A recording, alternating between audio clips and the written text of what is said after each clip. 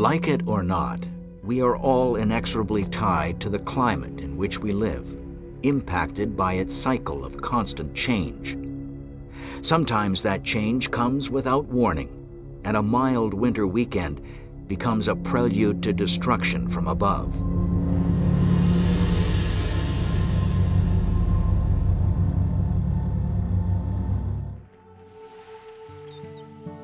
Sunday, February 15th, 1959. In the port capital of St. John's, Newfoundland, residents are enjoying an unusually pleasant winter weekend. 16-year-old Ruth Wells has spent her last 2 days with schoolmate Shirley Noseworthy at her home in central St. John's. The weather was beautiful. It was a lovely weekend. Calm and sunny, and my dad, he drove myself and Ruth out to the bottom of Signal Hill, and we went out to her house for supper. Ruth's father, Clarence, and her family live in an area of the city known as the Battery. Situated on the northern entrance of St. John's Harbor, it is backed by the steep slope of Signal Hill. The Battery is a close-knit community, more like a large family than a village. Ruth's uncle, Alex Wells, and a cousin, Jack, live close by. Clarence and his wife, yeah. They had a big family, boy. Well, we helped them to build a house up there, where he was to live on the Battery. And they were quite contented there, boy. They were happy, you know. Originally, mostly the community was a summer village, essentially. People fished out the community, dried the fish, and in the winter moved onto other areas. As time went by, more and more people started to live in the Battery. Just up from Ruth's house is the home of her neighbors, James and Ethel Piercy, and their 3 children. My father was a fisherman. He fished during the summer months, and in the wintertime he worked longshore as a stevedore. My mom loved it out here because she was from around the bay, as we called it. She was a very quiet person, really, but yet she just did so much in her own way. And my dad just adored her. The Battery in itself was a community in itself, a fishing community, and everybody knew each other out there and everybody enjoyed each other out here. And there was a hard-working community, but if you had anything, you would give it to your next-door neighbor. And if they had it, you had it. We had no flowers or nothing. We used to have to shovel the road. Everybody chipped in. Neighbors in the Battery have had a lot to shovel this winter, especially after a recent storm dumps 57 centimeters of snow on St. John's. Much of it still remains on the upper reaches of Signal Hill. The slopes at the base of the cliff are fairly steep, and most of the buildings and facilities were built up on stilts. And the fact that the community was sitting on a southward slope really probably contributed to getting a lot more snow.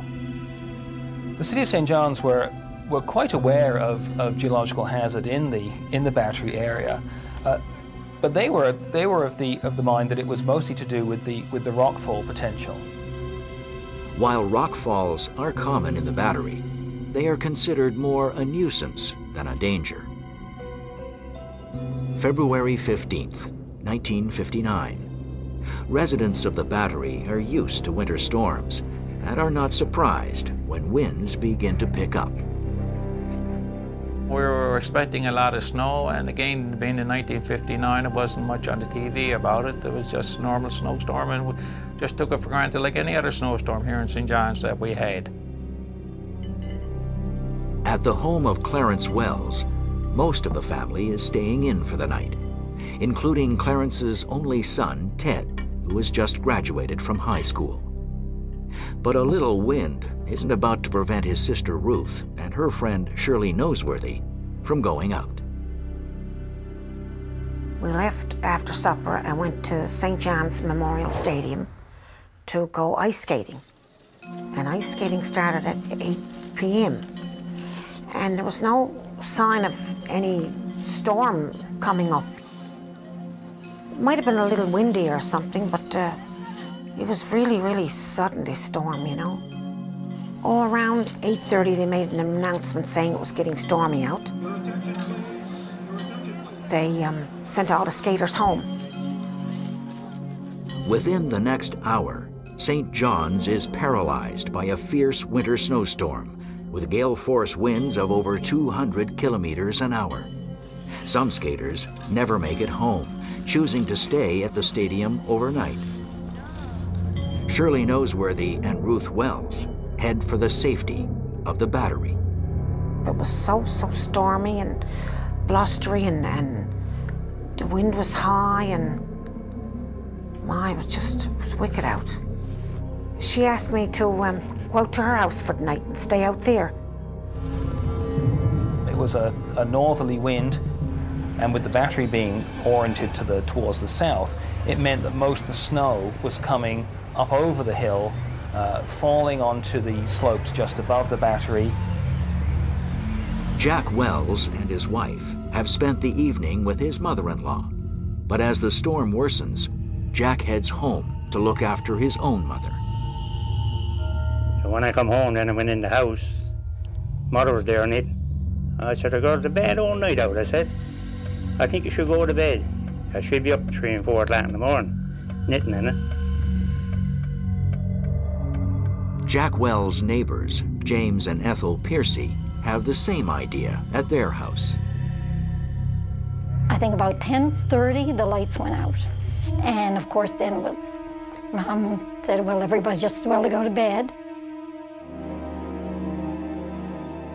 The house has 3 bedrooms on the 2nd floor. One occupied by James and Ethel Piercy, one shared by the boys, Charlie and Carl, and a third shared by Gloria and her grandmother, Judith Vincent. My grandmother at the time was 74 and she was Mam's mother. By midnight, the city of St. John's is at a virtual standstill. On the eastern end of the battery, separated from the rest of the community, 34-year-old Harold Garland has just gone to bed. When I got in bed, I was in bed, I'd say about probably 5-10 minutes when I heard this. I thought it was just thunder, we say at first. I heard it. Next thing it get louder and louder and louder. But when it stopped, then I knew what it was.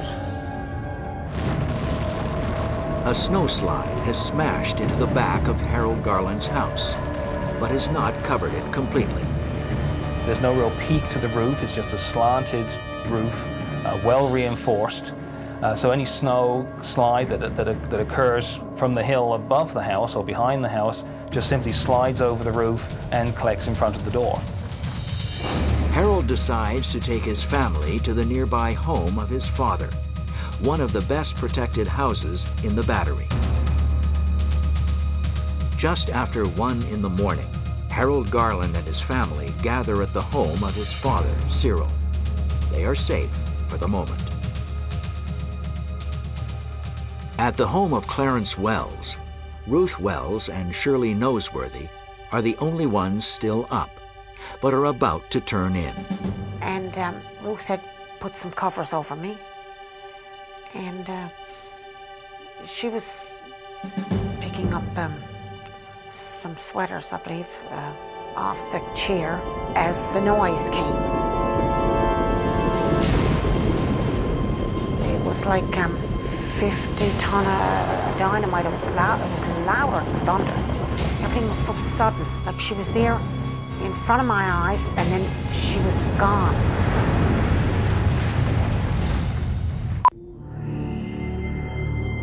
February 16th, 1959. It is just after 1 in the morning, and the city of St. John's, Newfoundland is paralyzed by a fierce winter storm. At the east end of the battery, the home of fisherman Cyril Garland is completely covered in snow, its occupants trapped inside. And when I got in the house, we say about 5-10 minutes after that, down come another snowslide. And buried us in, we couldn't get out. I knew then there was something real really bad. So that'll come to my mind then, how many people were buried. We're not entirely sure what the trigger may have been. So it could have been that the cornice developed, achieved such a size that it just simply couldn't maintain itself, failed, fell onto the slope below, which had quite a lot of snow on it, and triggered the slide. And when this mass of snow reaches the bottom and impacts something, it's usually the snow that wins out. The slide cuts a swath down Signal Hill, 15 meters wide. Directly in its path are the homes of James Piercy and Clarence Wells.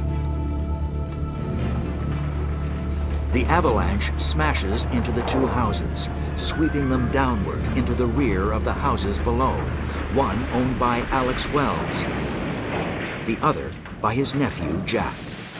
House on the back come down and struck ours and twisted the whole houses. No, I never knew nothing until the house on the back come in, nearly knocked me out of bed. The back end of Jack Wells' house caves in on the area where his mother sat knitting just hours before. The cable off the brother's house come in, took the rocking chair and the stove and everything out in the front room. She'd have been killed. As luck should have it, she went to bed.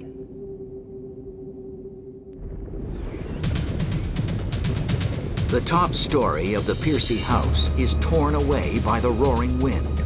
It strikes the home of Alex Wells, ripping a hole in the bedroom wall. I don't remember hitting anything. I don't remember flying through the air. I just remember waking up. I was in a tunnel and I could see light shining at the end of it. There was boards and snow and all kinds of stuff all around me. I crawled out of the tunnel. I had apparently been thrown something like almost 300 feet with the house. But I crawled out and I had no more than maybe a few bruises on my legs. I had been thrown a little further. I would have almost ended up in the water. So that in itself, I've always thought myself very, very lucky. Gloria Piercy's brother Carl has also been lucky, saved by his bedroom's close proximity to the family bathroom. In the bathroom, there was this big shower, and as I recall, it was a big cast iron, heavy machine, heavy shower as such. That's what prevented us from being carried away in the snowslide. I looked for Charlie, I couldn't find him. I knew he was there. I can remember it was like a dream. I was embedded in the snow and I could hardly breathe. The snow was all around my body and that, I still thought I was dreaming until somebody hit me in the leg and I realized that I was completely covered with snow. I had, of course, just my pajamas and everything on, and I heard people shouting and like that, and they took me up to a neighbor's home and covered me up with blankets and everything for the night and said that everything was okay. It is only after the rescue of the 3 Piercy children that residents realize that the home of Clarence Wells and his family has also been demolished. The search for more survivors begins immediately. It wasn't just a normal rescue when the skies were clear and you could see everything. This was in the middle of the night, in the middle of a raging blizzard. Nobody knew if another slide was coming. Nobody knew what was happening. But, everybody did what they could. Miraculously, Alex Wells hears cries for help, almost smothered by the din of the storm. He finds his brother Clarence trapped in a small opening under the remains of his house, his wife Beatrice and daughter Winnie beside him. They are hurt, but all are alive. Some distance down the slope of Signal Hill, another survivor lies buried in snow and debris, unnoticed by the rescuers above her. It is 16-year-old Shirley Noseworthy. One of the roofs off of the 2 houses that came down with the snow, one of the roofs was on top of me. I couldn't move, like from the waist down. I was trapped. there was a lot of weight on me. I was pushing with my arms and pushing the snow away and, you know, trying to make an air pocket so I could breathe. It was just awful, very frightening. Despite the appalling conditions, rescuers are able to uncover more victims. Ruth Wells is found trapped under her parents' stove, her right leg severely burned. The discovery of the Wells family survivors encourages rescuers to focus their efforts on those still buried in the ruins of the Piercy home. But it is impossible to see anything in the steadily worsening snow. They have no choice but to wait until morning. The storm got so bad that they couldn't do anything.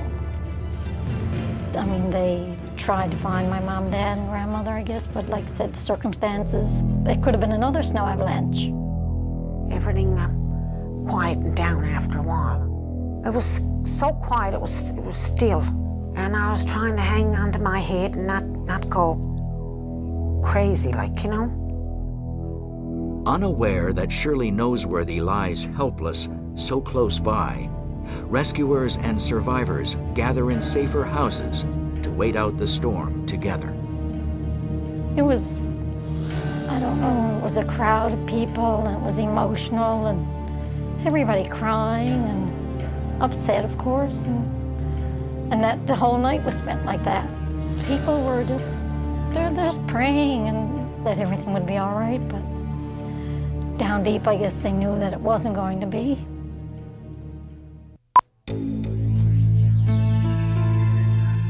Monday morning, February 16th, 1959. St. John's, Newfoundland remains at a standstill. 70,000 Newfoundlanders are without power or telephone. City streets and highways are blocked by snowdrifts 4.5 meters high. Several homes have been blown from their foundations. Others have had their roofs torn off and windows broken.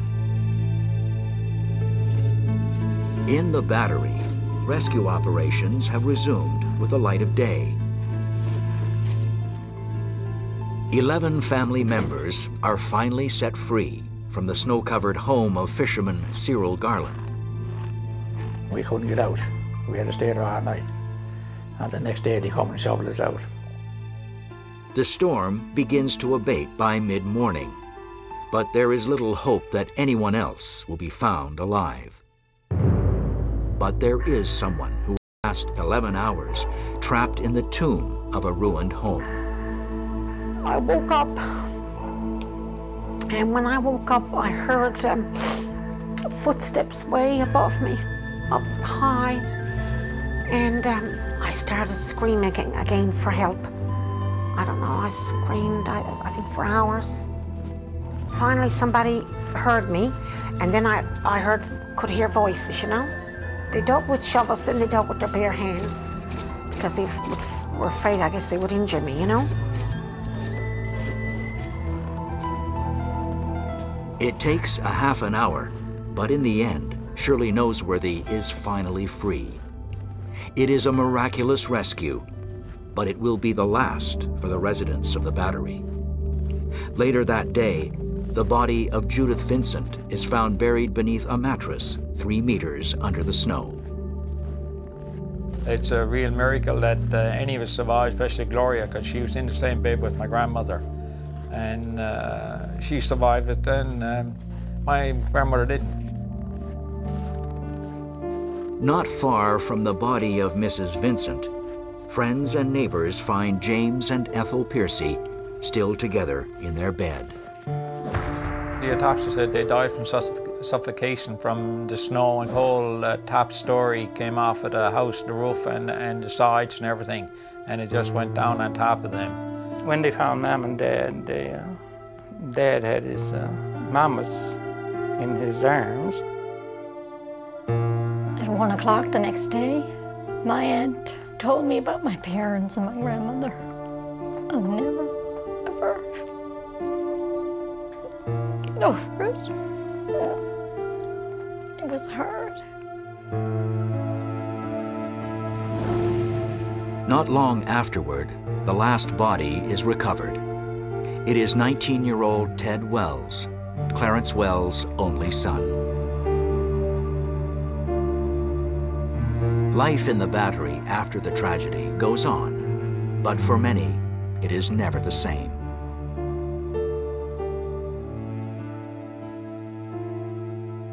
I think the battery was never the same afterwards. It changed everyone's outlook on everything here, the fishery, everything. Following the 1959 tragedy, there are several more avalanches on Signal Hill, fortunately without loss of life. In 1998, fences are finally installed to help prevent future rock falls and snowslides. After the tragedy, 3 of us went to live with our relatives, of course, and everything went on from there. Our lives were changed. We went down different paths, of course, but Charlie, Gloria, and I, we kept pretty close. We never really talked about the avalanche a lot because I think it was painful. But you survive, you get through it. You have to. Life goes on. Are you prepared for a real natural disaster? Or just want to go on a camping trip and want some of the coolest new gadgets? We've got a whole range of products we've personally selected that you can find links to in the descriptions. Just by shopping through those links, you'll help support Bad Day HQ and help us create more great content for you guys.